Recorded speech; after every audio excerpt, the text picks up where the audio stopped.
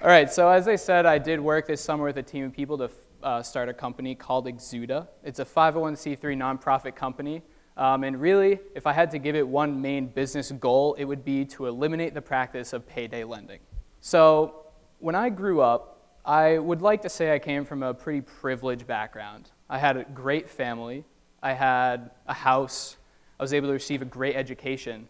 But it wasn't until I came to Bentley and started working with the Bentley Microfinance Group that I realized that one advantage I had and never really thought about was that my family had a bank account and access to mainstream finance. When you look at the numbers, there are 25 million people in America alone that are completely unbanked. Now, when I say unbanked, I mean no debit card, no bank account whatsoever, no credit cards, car loans, anything like that. Completely unbanked.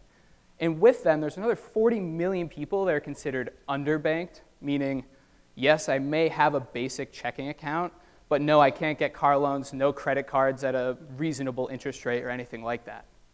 So there's 60 million people, pretty much double the population of California.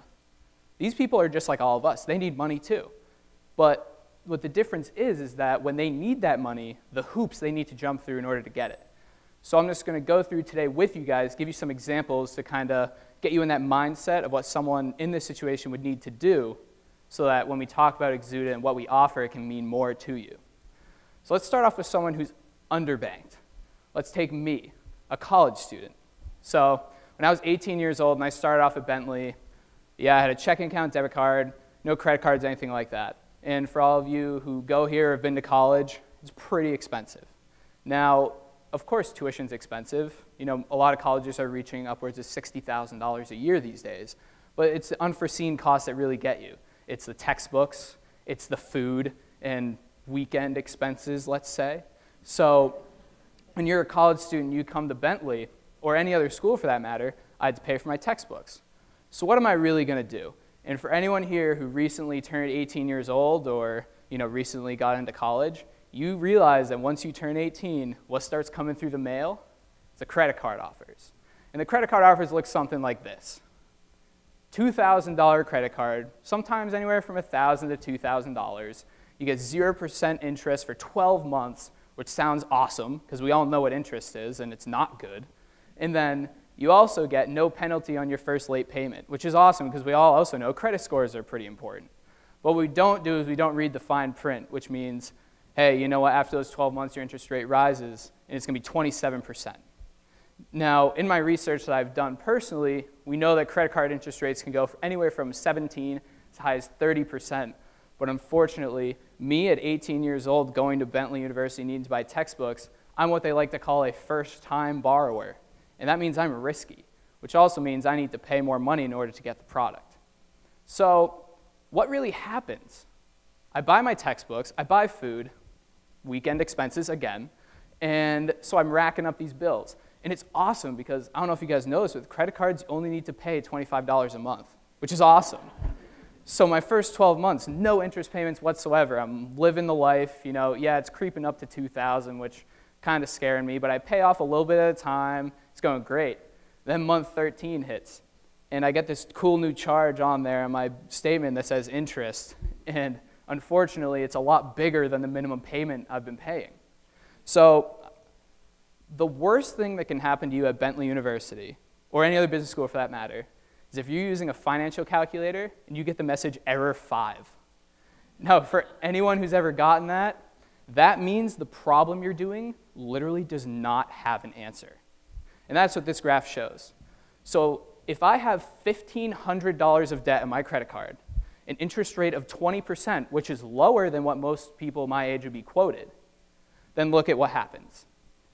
If I make the minimum payment every month for the rest of my life, that doesn't actually go to 0. It means I will never pay it off. So at 19 years old probably, if I got at 18 and a year went by, I'm already stuck in a cycle of debt that I will not be able to get out of for a minimum probably 5 years. Because I'm here at Bentley, I'm taking 5 classes a semester, I swim on the swim team, I do other extracurricular activities. I can only work 5 hours a week. How am I supposed to pay for that? So we see what it looks like for underbanked people. And if any of you thought that was bad or have been in a situation like that yourselves, you're thinking, yeah, that's not good. But let's see what it looks like for someone who's completely unbanked, because it only gets worse from here. People who are unbanked need to use what I like to call alternative financing solutions, or methods, sorry. And they're exactly what they sound like. They're alternatives. So, someone who's fully banked can go to a bank and get, what's considered mainstream financing. These just replace them. So what we got is 3 examples of what we call alternative financing methods. 1, money orders. Now, these are often considered or put together with people who want to send money back to their families abroad. So they come to America to work and want to send money back. Check cashing is when you don't have a bank account, you can get cash for your actual paycheck. But also with both of those, they like to take a 15 to 25% rate off the top. So if your paycheck's for $100, you're really only getting $75, $80 back. Then payday lending is the worst one of all, because you can take out a loan anywhere from $50 to $600 to $1,000, but it's all due on your next payday. They take it all out of your paycheck.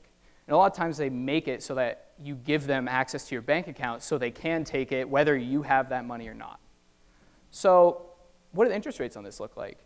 Interest rate average 400% annually. But on the side, there are also some companies that are nice to their customers, and they'll say, forget about interest rates. How about on every $100 I lend you, you owe me $20 of interest payments? So let's look at a $400 loan. There are plenty of payday lending stores actually in downtown Waltham. You can go to any of them and do something just like this. I get $400. Let's say I'm lucky. I can pay it back in 3 weeks. That's $80 of interest alone, just in 3 weeks. That'll be the same as if $20 on every $100 paid in interest. So you see, just 3 weeks, $80 of interest. That adds up quickly. When we look at the payday lending system, they're $25 billion a year revenue. And that's pretty sad because 60% of that revenue is made up of individuals that use this at least 12 times a year. So when you look at it, those people who are going 12 times a year, let's say an average loan of $400, let's also say average payback time of 3 weeks, you're paying almost $1,000 a year in just interest payments. Now, there's no one here, no one watching this anywhere that wants to pay that, but the people who have to pay it are the people who most certainly cannot afford it. So now, let's move on a little bit about this company that I'm really excited to be a part of. If you know what Kiva or Zedisha are, micro-lending institutions that focus on abroad, this kind of mimics the way that those work. It is crowdsourcing, but it's for people in our own neighborhoods, in our own communities.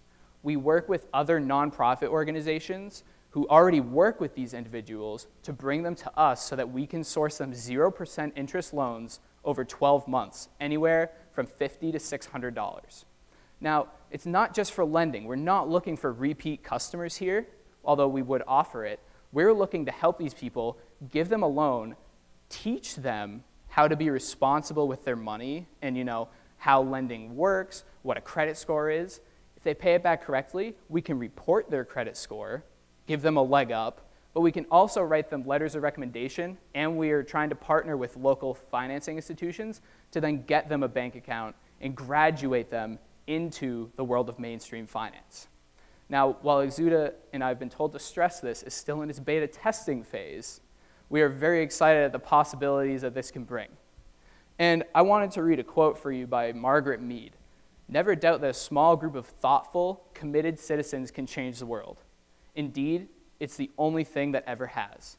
And I wanted to stress this because as much as Axuda I feel is a great organization, I'm happy to be a part of it, it is nothing but a tool for you, me, and the rest of the citizens here to use so that we can not only help those in our community, but we can raise awareness for the stories that, how people are being taken advantage of financially, the struggles they have because of this, and how we can really help people in our own communities.